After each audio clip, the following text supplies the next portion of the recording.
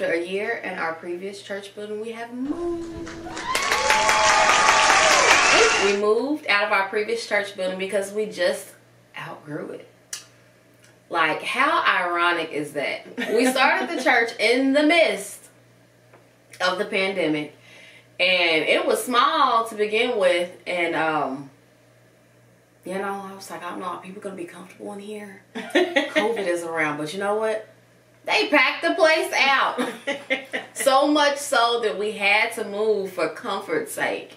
And now we're in our new building, and it's not too far from our previous building because it's really important to us that we stay in the same community because we like to serve our community. So the week we decided we were moving out of our church, the old building, I felt like we was in Encanto. The building started falling apart, y'all. It literally started falling apart. Like, there was a storm, and it took the siding off the building. And I was like, oh, no, this is bad. We better let them know because we don't want to have to pay for this. We're out of here. The steps in the back chipped, and like a whole chunk of the step came off. I was like, the building is sad. We're leaving. It's falling apart.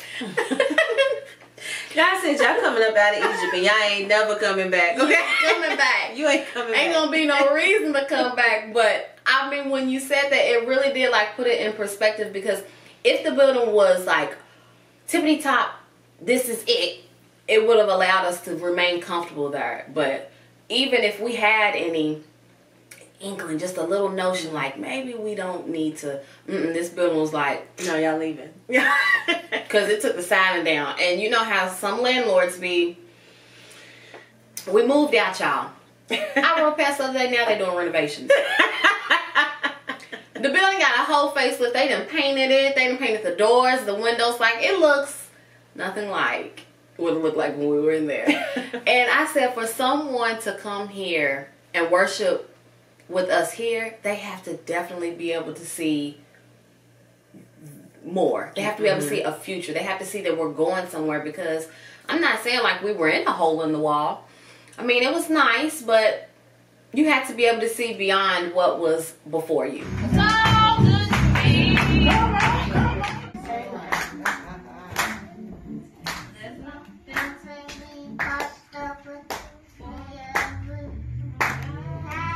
And the fact that it's being renovated now, when you said that, my first thought was they're renovating it after you leave. Why? But, well, and then that was my next thought. God didn't intend for you to get comfortable, you know? Like, absolutely. Sometimes, you know, somebody wipe off something a little bit, and you're like, okay, well, I'll stay. No, He intended for you to grow and to move forward. And so sometimes He allows our situation to stay the same, so we'll move out of it. You know? Absolutely. And then when we moved to the new building, our first Sunday there, I'm telling you, it really did amaze me, because I looked around and I didn't say anything, but somebody else stood up in testimony service and she was like, how did we even fit in the other building? Because we look like we filling this one up. And I was like, girl, I was thinking the same thing, but I wasn't going to say it. Everybody kind of had a hand in the moving in process. Because we had to do some renovations. We had to change the carpet, and we had to put a bathroom on the first floor because the bathroom's in the basement. So somebody who comes who's not able to take stairs, we wanted them to be comfortable. So we put a bathroom on the first floor and took up the carpet and changed some things, did some painting and all that. But we took up the carpets and everybody came together and we like wrote scriptures on the floor. So right now we have carpet down, but underneath the carpet is the Word of God. So every time we walk into the building, we're walking on the Word of God. And I love it. I love it. It's exciting. But, you know, you could just feel the excitement of everybody and everybody being able to see, like I talked about earlier, how you had to be able to see more than where we were. And it was just like, when we were moving into the building, it was like everybody had an opportunity to see the more come to pass. Sister Ramona Freeman, she and her set up the new church. Sister Coneshia, what do you think about what? The new church? I think that the Lord has blessed. Really? And He's blessing. I think He can. What you think, Brother Chris? I don't think nothing. I think we're blessed and highly favored. So. It's been a busy year. We've been hustling, but it's all been good busy work. Yes, You know, definitely. we're getting somewhere. So stick with us. We've got a lot of good things coming in the future, even though we don't even really know what all of them are.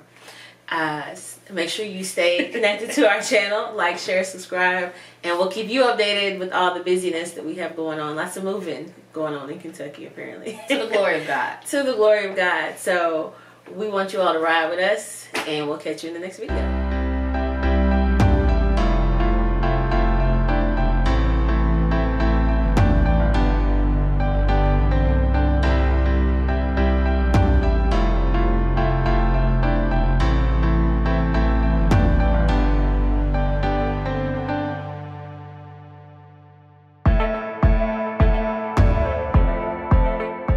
Last week in that building, y'all, I felt like I was in, what's that movie called?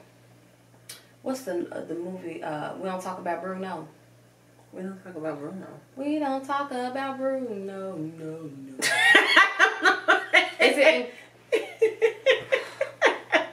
Y'all know what I'm talking about.